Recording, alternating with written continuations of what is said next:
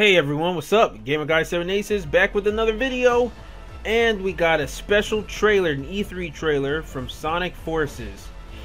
Alright, this came out yesterday, but I wasn't able to do a video on it because I was at work when this whole thing was playing. I know you guys have been waiting for this video, like this is the video you've all been waiting for, like, because I'm always getting replies and comments like, hey Gamer Guy, when are you going to post the reaction to this video? It's like you guys love watching my thoughts and opinions, you know, versus other Sonic tubers, I'm just saying. But anyway, alright, so this trailer was hype. Now, speaking of hype levels, it's like the hype levels for Sonic Forces is always going up and down like a roller coaster. As for me, they've been up, and you know, I like to apologize to Sega for all the problems we've been giving them over this game, Sonic Forces. This game is looking hype, and I am more hyped for this game than Mario Odyssey. Yes, I know Super Mario Odyssey looks awesome. It looks great. It looks even better than 3D World. It looks like it's going to be my favorite 3D Mario game. That being said, nothing can ever surpass the hype levels when it comes to Sonic trailers, especially the cutscenes. You know, like Sonic always has the cinematics, you know, in spades when it comes to that. Like Mario's story can never compare to Sonic's story. That's just a fact. But anyway, alright, so we got all these villains now. We got Shadow, Chaos, Metal Sonic, Zavok, and Minecraft the Hedgehog? I'm just playing. A lot of people were joking saying that it'd be Minecraft the Hedgehog, but at first when I saw him, I thought he was Mephiles or something. But I remember Iizuka said in an interview that Mephiles would never ever be coming back. He would never return in the Sonic game. And I'll explain more about that later, why we see the villains that we see. But bottom line, Sonic forces the fan base to shut up, you know, because before this trailer dropped, everybody left and right was just complaining about this game, how they're losing hype, how the gameplay looks bland. I have to admit, I would have loved to see more 3D gameplay of the custom character, because when it's all 2D like that, it's too far and I can't see the details well. You know, and they have been showing more 2D of this game. I wish they showed more 3D. But other than that, I'm still hyped for this trailer, for this game, and I'm excited for it. Alright, so the villains return. Now, here's the reason why we see the villains that we see. A lot of people are like, wait, where's Iblis? Where's Mephiles or Solaris or Dark Gaia? The thing is, every villain you see here are the villains that are still alive in the Sonic universe. Perfect Chaos, or let's look at Chaos. Chaos was never dead. Chaos is immortal.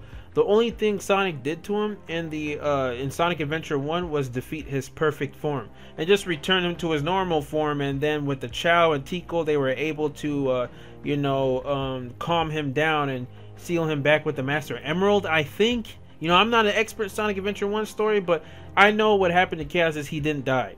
Now, as for Shadow, obviously Shadow is not dead, obviously. And same thing as Metal Sonic.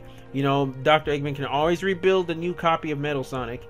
And Zavok. Now, a lot of people thought Zavok or Zavok, whatever, was dead in Sonic Lost World. No, just because he disappeared doesn't mean he was dead. I don't know why people came up with that lame assumption.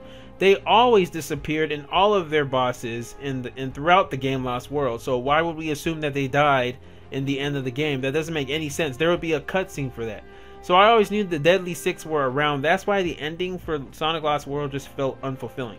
So out of all of Sonic's villains besides Eggman, those are the only ones that are still around. Unless you even want to count the rest of the Deadly Six, which we don't need to see in this trailer. Dark Gaia, he's still alive, but Dark Gaia is sealed with the Earth. There is no way Sonic can fight Gaia again, because Gaia is the whole balance of light and dark and Earth. If Gaia comes out, then the whole world is in peril again, you know?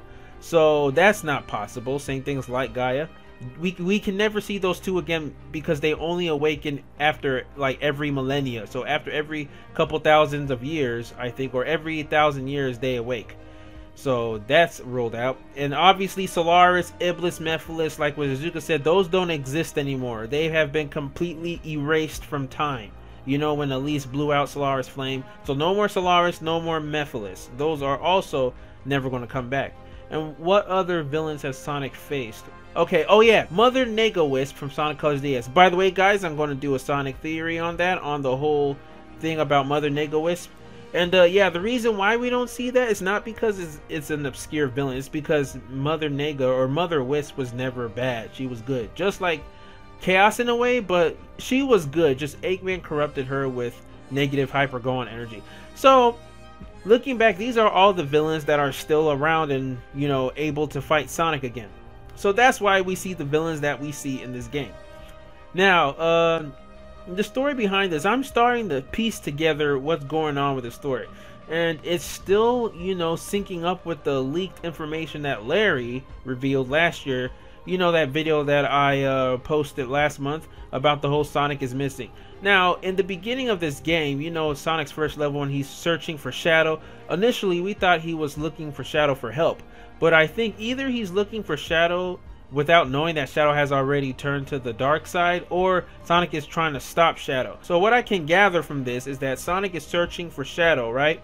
And then he finds Shadow, and Shadow has already joined forces with Zavok, Chaos, Metal Sonic, and Infinity. And together they all beat the living crap out of Sonic, and then Infinity comes and sends Sonic to another dimension. Sonic is therefore missing after that, and then Tails goes into hiding.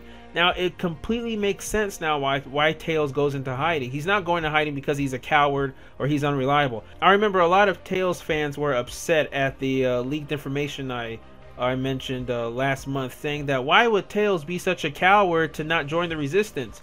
But now it makes sense. Like, Tails is no match for these villains. You know, Tails will go into hiding to save his ass. That's what Sonic would want him to do too, because after they defeat Sonic, the next person they will be gunning after is Tails. Assuming that the custom hero and the classic Sonic is not in the picture yet.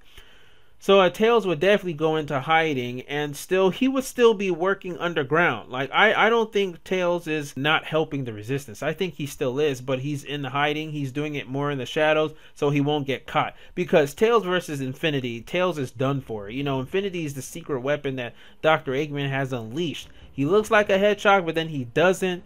But yeah, he looks completely OP. So yeah, so that's what I'm piecing together. That's my speculation, and I hope this comes true. You know, a lot of us are more hyped for the story in Sonic Forces than the game, which is the first for me, is the first for a lot of people. That's a good thing. I mean, as far as the story is concerned, Sega is really pushing the story forward. So they better deliver. They better deliver with the story. And this Infinite villain, he's called Infinite. What is he exactly? Now, I tweeted to, you know, Sega Scourge, Sonic Guru, and all those people that, you know, he eerily looks familiar to Merge Zamasu from Dragon Ball Super. Just the way he stands above all the rubble, and, you know, the way he feels so holier than thou, and he's omnipotent. You know, the whole nature versus nurture thing. We don't know. I'm just making parallels. You know, Sonic loves to take from Dragon Ball. And this Infinite villain looks a lot like Zamasu. Who knows? But one thing I do know is that his logo is infinity. You know, it's the infinity symbol. And that everyone has been referencing Sonic CD. The fun is infinite. And now that just brings a whole new dark meaning. And that's also what I put in the thumbnail. Maybe this is fun to Eggman. You know, it's fun taking over 99% of the world, and fun is infinite. And yeah, this villain looks like he's basically a dimensional villain. Like, he looks like he's Time Eater times 10, because Time Eater needed to be controlled by someone, whereas Infinite looks like he works, you know, alone, but for some reason he's working with Eggman. I don't know if he's going to turn on Eggman near the end of the game, because usually Eggman's villains always turn against him, even the Deadly Six. And also the symbol in the end of the trailer, it kind of shifts, it kind of separates a bit before it rejoins vertically.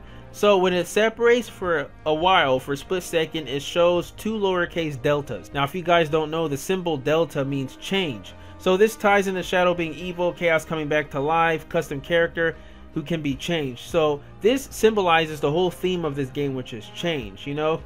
So yeah, that's pretty cool. Like, Sega did that intentionally. They did that on purpose, because the infinity symbol looks like two segmented deltas, which symbolize change. So what do you guys think? I can't wait to see more information on this game. I hope Sega does release more gameplay footage and trailers of this game, but I don't think we're going to get any trailers anytime soon, because this one was great. Like, this one can last me for a while. Oh yeah, another thing I wanted to mention is you know, I remember when I completely ruled out my time loop paradox theory from, you know, I did last year. But I don't know, like, this is starting to reflect that theory a little bit. Because the whole point of that theory was that all of Sonic's villains will come together, and, like, Sonic always has a bad future. No matter how much, the more he tries to prevent it, the worse it becomes. And now we're kind of seeing that now. So that's pretty interesting. Alright guys, what do you think? Let me know down in the comments below. Remember to smash the like button, comment, subscribe, all that good stuff. And until next time, swag out.